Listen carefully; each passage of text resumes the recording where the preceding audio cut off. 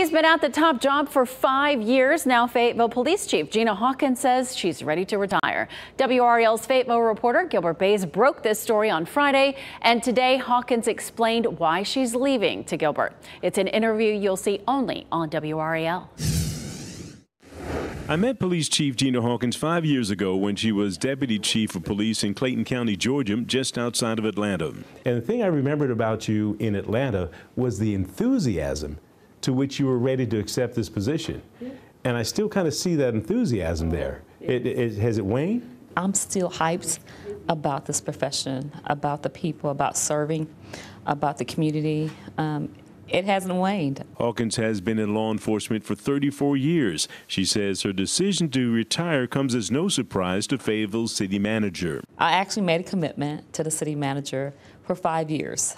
And leaders always look at goals and accomplishments, and I've completed my 5 years, so that's what it is. News of her retirement has been met with cheers and jeers. The police chief was the subject of an ethics probe last year, of which she was exonerated. What do you say to those who don't think you did a good job and they're glad that you're gone?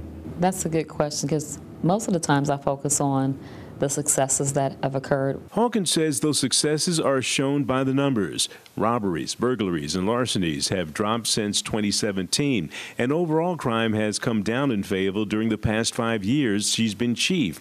She credits her officers and community for the downward trend, but violent crimes, like murder, nearly doubled. This is a hard position to be in. It's not easy, but I'm built for it, and like I said, I cannot be more prouder of the work that the department has done. Hawkins says she's retiring the title of police chief, but her mission will always be about public safety.